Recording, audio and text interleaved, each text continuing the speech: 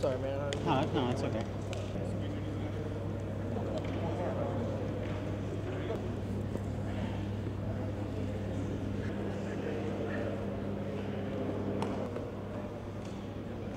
But to be here and just see, you know, just the reality of being so far away from home and in such a difficult situation, and you know, the bravery and stoicism that every single one of the service members I've met shows is, you know, truly inspirational.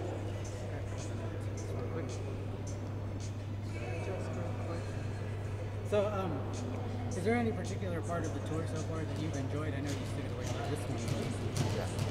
Yeah, so far on the tour, you know, I've enjoyed every point of it. Like, every single soldier we've encountered has just been just so pleasant to be around, and just so grateful that we're here, and and that in itself is just such a thank you, and just makes us feel good for being here. We're glad to be here to, you know, to be able to help, to give back any little bit we can has definitely been a good feeling.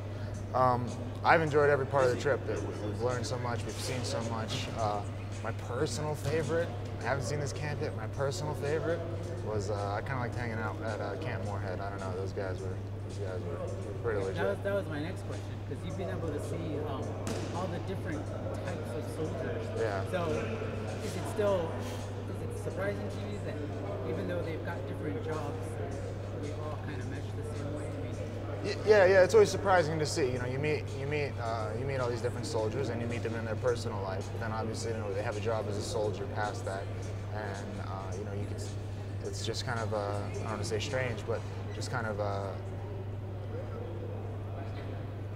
well, maybe a little strange just to see that, like, here's this person. You know, there's the person that you're talking to is just a normal Joe, and then, you know, when they need to, they click over and performing their duties as necessary. And it's pretty interesting to see. Just that, you know, they're soldiers. They're civilian soldiers, and they cross that line when they need to. Okay. So my next question, my last one. All these guys say they appreciate you, but I've heard y'all tell a different story. Yeah, you know, like I said, the welcome we've had here has been so warm from every single soldier we've encountered. They say thank you, thank you, thank you, but I can't say it enough. You know, thank you. You know, I've been here. I've been here for about a week, and it's an experience. It's a little nerve-wracking. These guys come here and they do it for their country, and they do it for a long period of time, and they do it in the face of danger, and they do it with a smile on their face. And that, like I said, is truly something to behold. All right. Is there anything else you want to add? Maybe something I didn't ask you, or maybe a little shout out or whatever. No, not really any shout outs. Just the thank you as normal to all our service members. This is, it's the understatement of the year to say this has been an eye-opening experience. So I'm happy to have been asked, honored to have been asked, and hopefully I hope the guys here have enjoyed it as much as I have. And if we can come here and give them just a little bit of enjoyment, a little bit of break, a little bit of something, a reminder of home, then my job has been fulfilled. PV2, Trevor Fay, 92nd Military Police Company. All right.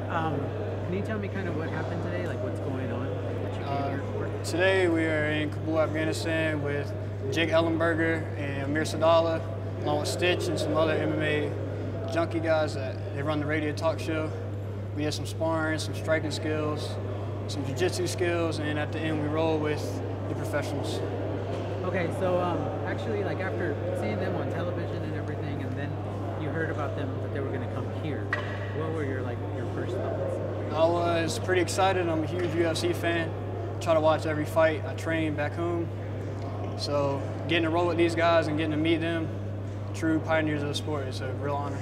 Okay, so so y'all did some training with them. I mean, did they teach you something you didn't already know, like little tricks or something? They taught me better ways to set up a darce choke and an easy way to get mount from the side control position.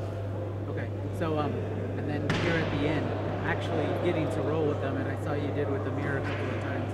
That had to be a great feeling. How does Amir, he's from about 3 hours away from where I live in Virginia, and rolling with him is a great honor. He knows a lot. He won the Ultimate Fighter. He taught me some submissions from the front headlock that nobody else here got to learn today. It was real great to roll with him and Jake. I feel like them coming over here says a lot about their personality, their character. They support our troops, and the majority of our troops nowadays support them. And it's just great they came over here, and I know training back home myself, it's a lot to fight in the case, and they gave it up to come see us and help us out. So they took time out of their training schedule and getting better. Jake has a fight coming up, and he took time out of training to come be with the troops. So it's a real honor. I just want to thank the MWA and the UFC for allowing these guys to come out here. Their coaches, I want to thank Jake, Amir, and Stitch, and MMA junkie guys for coming out and showing their support for the troops. And it was a real honor to get to roll with them.